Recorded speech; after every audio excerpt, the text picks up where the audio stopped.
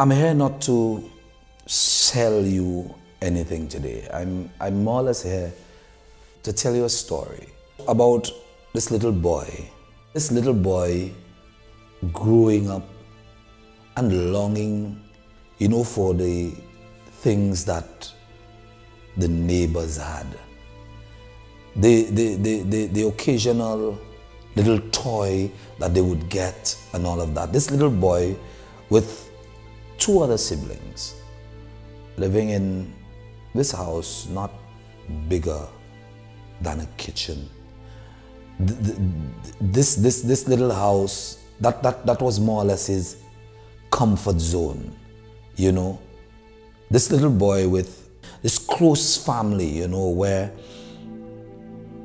everything was just about the joy that the family would bring, not the material things that every little child wanted to enjoy. This is the story of this little boy growing up, and every Christmas, tradition well, where, all he really had was knew what we called carpet, linoleum, carpet. That's what we had on those curtains, them plastic curtains you put in the door, it is right there, and this is what you put out there. That was the joy that little boy knew. And Auntie Martha making some milk punch, and mommy cooking the ham. That was like the joy, the only joy, but it was missing something.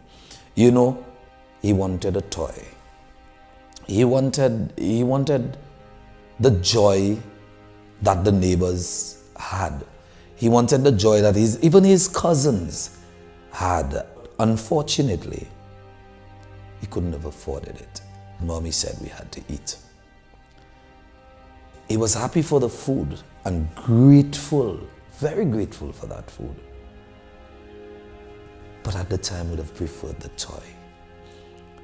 And this little boy grew up, and it took a while for him to actually, have, what we used to call a Joe-man. Not a German, a Joe-man with a parachute.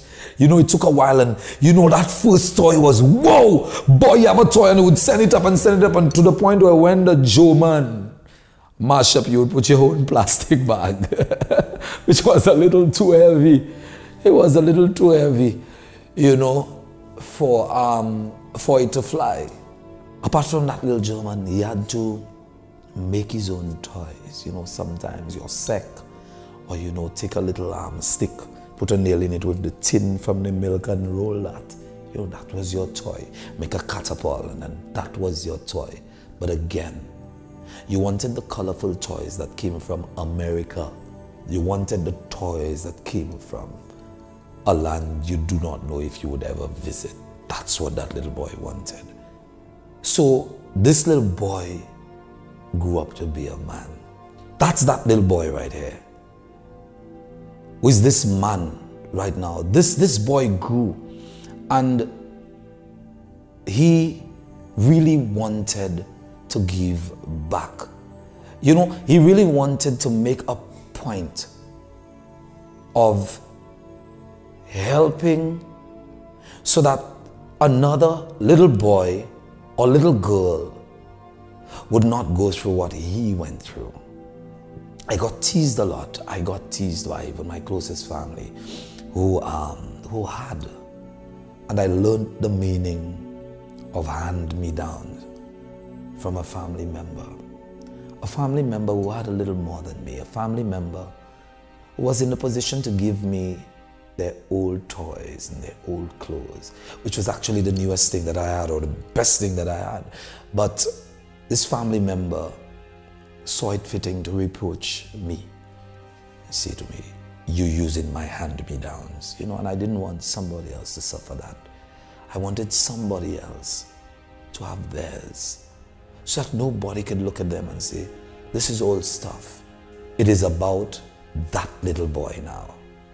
It is about those little boys. It is about those little girls, about the children. It is about me being in a position now and being blessed and feeling blessed.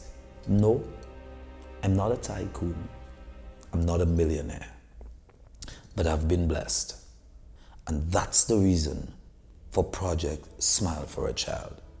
It started off a few years ago, where I started it off with just a measly $500 going around and servicing just about 50-something, 60 children, if anything, if so many, 30, but just going around and doing that, you know. But I know that I wanted to do more. And so I put it out there. The next year, I did a lot more from my pocket and a lot more on the third year. But then, people heard that call. And then, people wanted to help and be part of it. And this is my joy. Not money. It is all worth it when I see those children smile. And I don't call them underprivileged, less fortunate. Underprivileged sounds like this poor, hopeless, nobody wants to help kind of soul, but no, they're just less fortunate because they're much like me. I don't feel that I wasn't loved. So this year, I decided I'm going to take them out of their communities. I'm going to get them on buses. And I'm going to take them down and make them feel like the VIPs that they are. All right? I'm going to take them and make a motorcade and take them to the Grozile Secondary School.